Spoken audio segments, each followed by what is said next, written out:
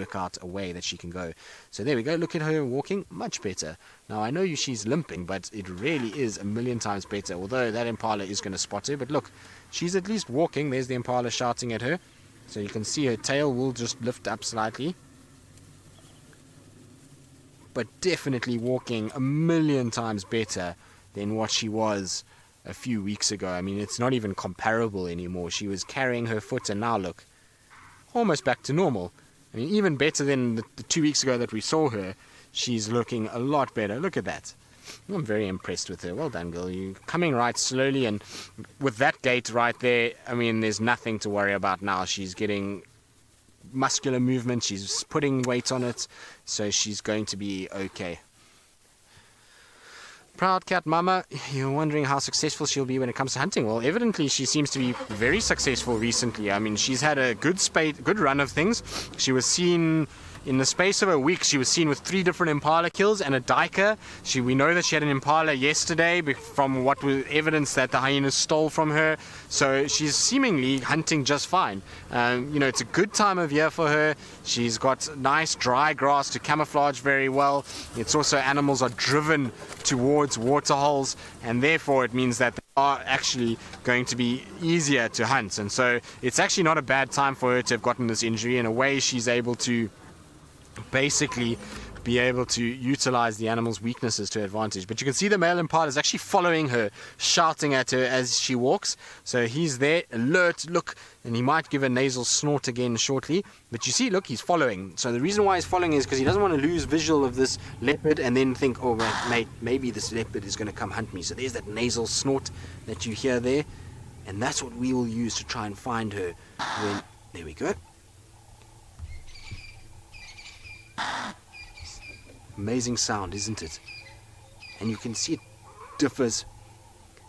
It differs from the rat sound, which is followed by that gargling. This is just the nasal snort, and that's how we can tell the difference between the two. Now she's drifting, so I'm going to try and keep up with her. Now she's spotting those warthogs. She's going much more alert at the warthogs. The warthogs are going to be on serious alert now with this impala shouting like that. So her hunt is going to be a lot more difficult than what it was earlier.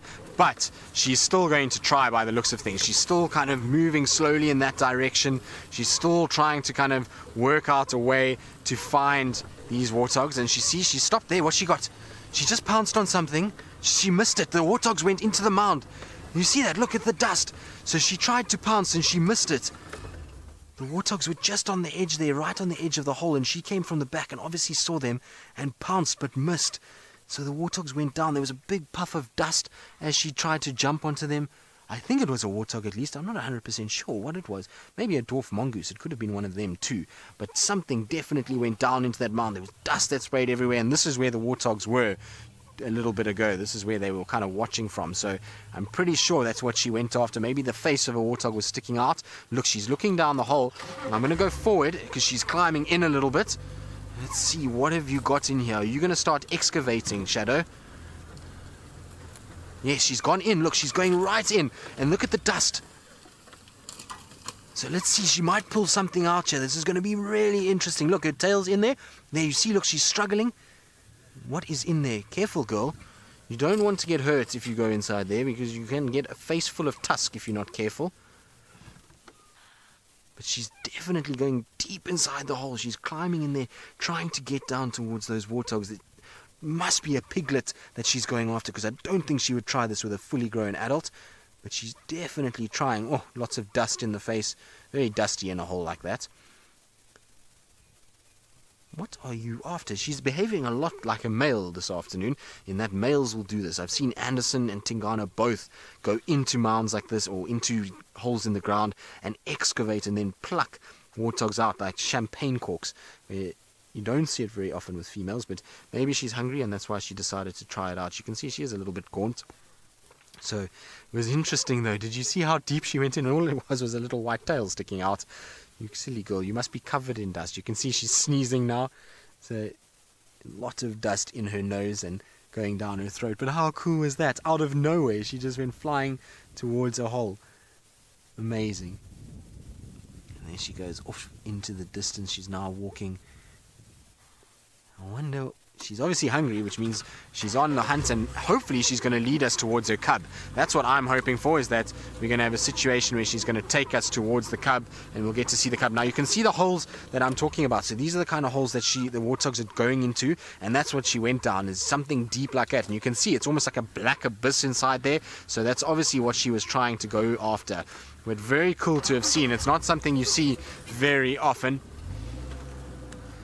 So Lou says it was a pangolin. Now the reason why pangolin is on the brain for Lou and for everyone else is because yesterday I had a memory on Facebook, and so for warthogs, are they coming out? There go the warthogs. You see they're running. Look, they're all running out.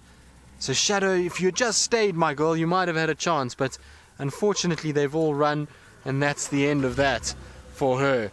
But that's what she was after. It was definitely a young warthog. It was a small warthog that ran. But I was saying yesterday on the Facebook thing, I had a memory where I had seen wild dogs 6 years ago, and as it turned out I saw wild dogs yesterday.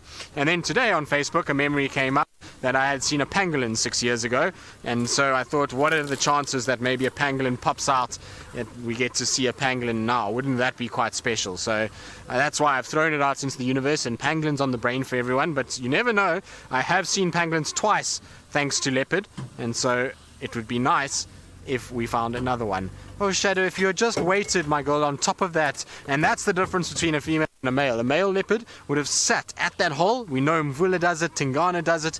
They're patient. They'll sit at the hole and they'll wait. And as soon as that warthog exited, she would have been able to grab it and take it. And that warthog that was there was a fairly small one. It wasn't a very big warthog, and she really would have been able to take that. So a little bit of more patience from her, and an experienced campaigner like she is, I would have thought that she would have shown a little bit more patience. But you never know. Maybe she just thought, this is not the greatest idea. I don't know what's down this hole. I'm going to leave it for now, and maybe thought that they won't come out as quickly as they